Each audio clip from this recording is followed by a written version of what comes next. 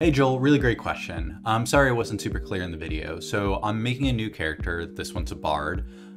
It doesn't come with a mace in the bag, it just comes with a dagger. So for this example, if you can't afford a mace, I just recommend training dagger for the time being. I can also provide you one. Go to the training dummy. If it's super busy, like it is right now, I recommend holding Control Shift and then dragging out that name that will pop up above the training dummy. From there, you'll have to hold Shift, start attacking it, or you can go into your options under combat spells and click right there where it says press tab for war mode.